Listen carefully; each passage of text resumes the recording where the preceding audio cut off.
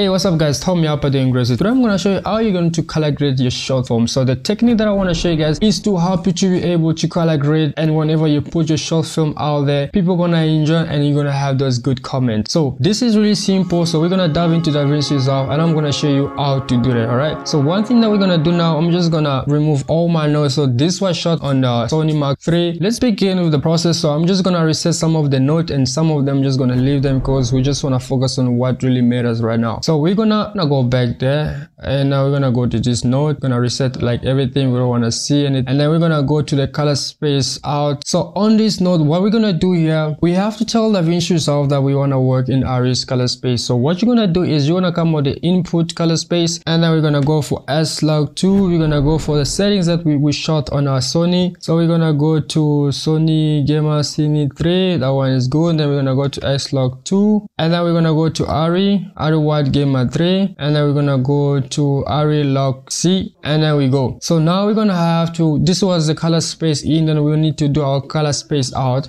So we're gonna come right here, and now we're gonna bring our color space transform right in here, and then we're gonna go to Heiry's Wide Gamer 3, and then we're gonna go to Heiry Log C3, and then we're good to go. See, so this is what we have now, and now we need to apply a light. So it'll waste a lot of time doing a lot of color grading, and this light can be adjustable. So guys, hang in there. So we're gonna go to the output color space, and then we're gonna go for Rec 79, and on the output gamer we're gonna use Cineon Film Log. So now we're telling Davinci Resolve, hey listen, we want to use some of your light. So what we're gonna do now, I'm gonna reset this, and then we're gonna come on here.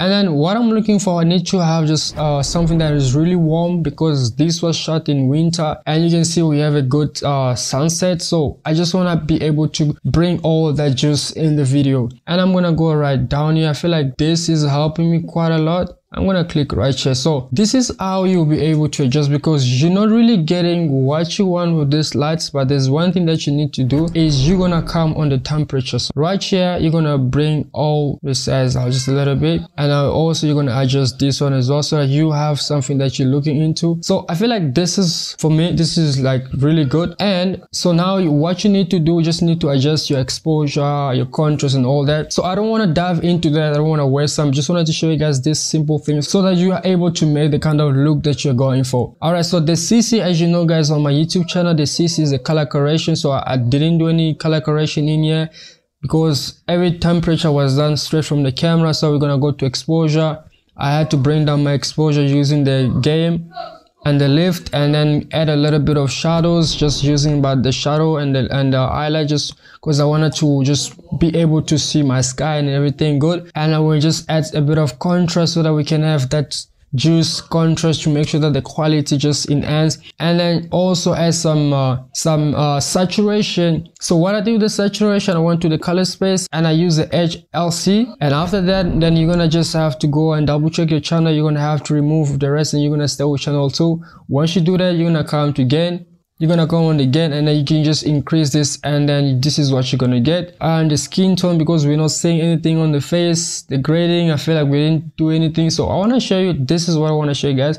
So if I remove my lights and I come on the temperature, I just have to remove everything. This is what you're getting. It's blue.